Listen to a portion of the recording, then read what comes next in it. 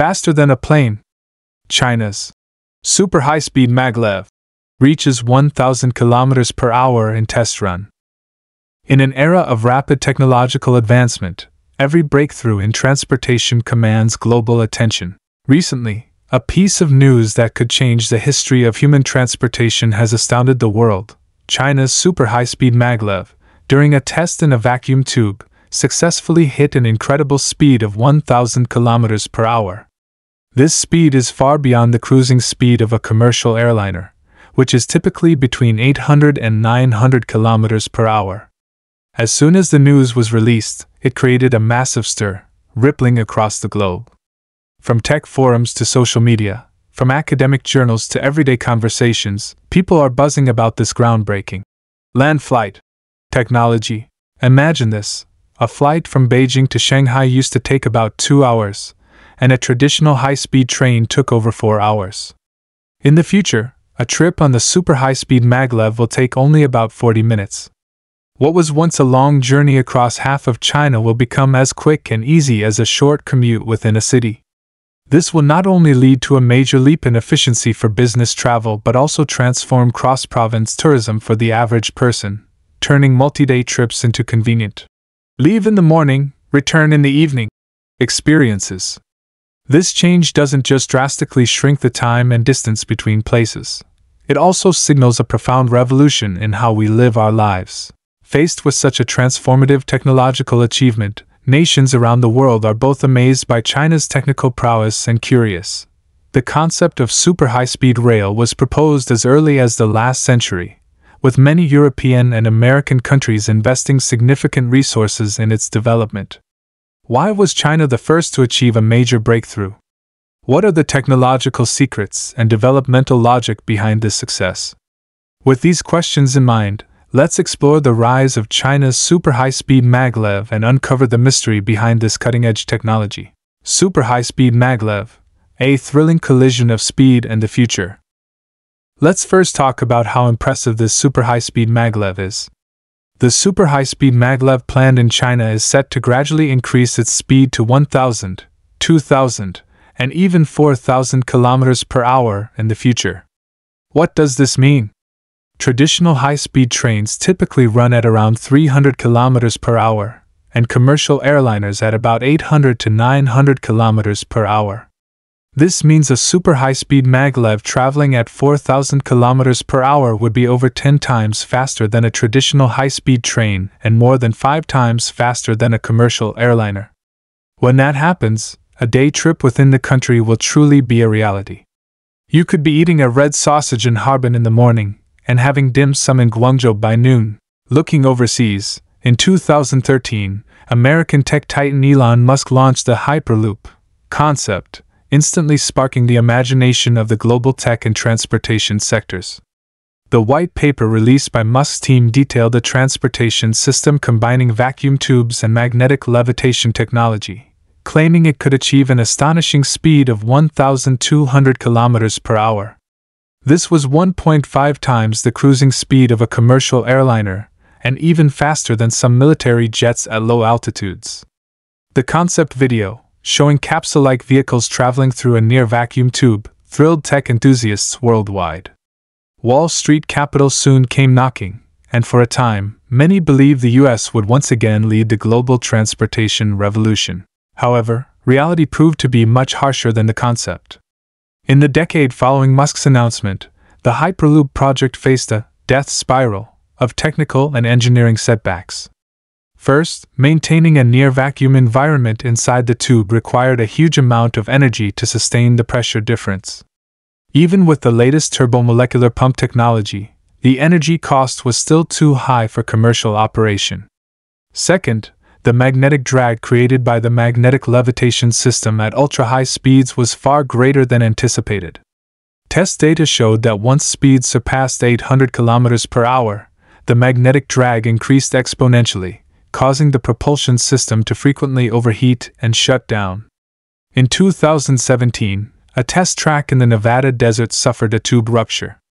In 2020, a prototype vehicle crashed after losing electromagnetic control during a 500 km per hour test. Following these multiple blows, the project was announced as indefinitely shelved in 2023. Europe's exploration of super high-speed rail has also been an uphill battle.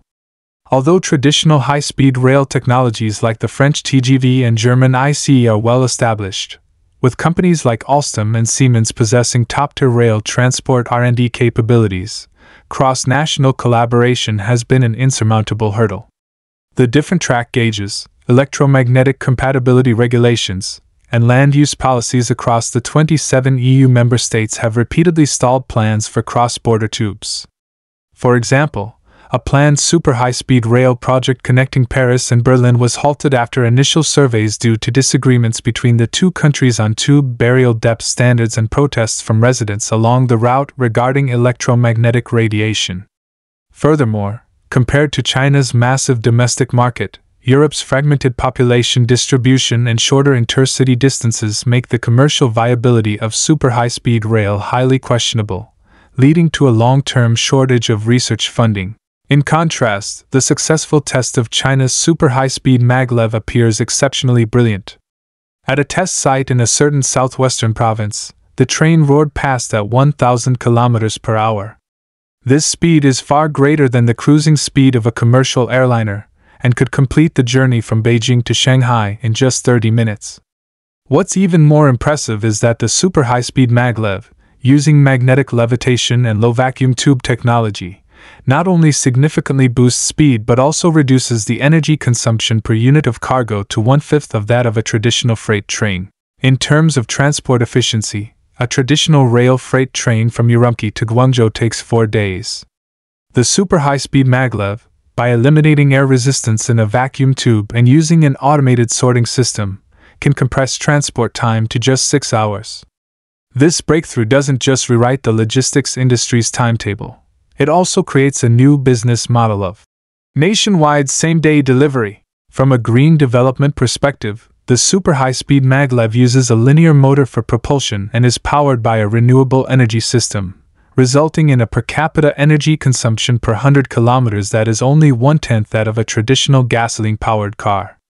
Data from a 2023 test section showed that its full life cycle carbon emissions are 82% less than those of a commercial airliner, truly achieving a perfect balance between high speed and low carbon. The industrial ripple effect is even more significant. The vacuum tube production process alone has helped domestic specialty steel enterprises overcome more than 30 technical bottlenecks, with the related industrial chain's output value increasing by over 100 billion yuan in 3 years. From precision sensor manufacturing to the development of intelligent operation and maintenance systems, the super high-speed Maglev has become a catalyst for the transformation and upgrading of the equipment manufacturing industry. These breakthroughs are no accident. By leveraging the engineering experience gained from its 8 vertical and 8 horizontal high-speed rail network and combining it with vacuum and magnetic levitation technology from the aerospace sector, China has forged a unique path of innovation. Today, the super high-speed Maglev is not just a new calling card for China's technological strength, it also carries the strategic vision of building a global super transport network. When this disruptive technology becomes fully commercialized, the dream of 1,000 miles in a day will completely reshape the global economic landscape and human lifestyles. However, we must also be aware that for the super high-speed Maglev to truly achieve large-scale commercial operation, it still faces some challenges. For example, the construction costs are astronomical, with a single commercial line requiring massive funding. There are also issues such as ensuring long-term stable operation and further improving passenger emergency plans that need to be addressed. But I believe these issues are no match for the ingenuity and creativity of the Chinese people. We have overcome so many difficulties and achieved one technological breakthrough after another in the past, and we can surely do it again this time. The emergence of China's super high-speed Maglev is like a beacon, illuminating the future of transportation. It shows us the infinite possibilities of technology and fills us with anticipation for the future. I genuinely can't wait to experience the speed and thrill of the super high-speed Maglev myself. What about you? What are your thoughts on the future of China's super high-speed Maglev? Feel free to leave your comments and discuss below.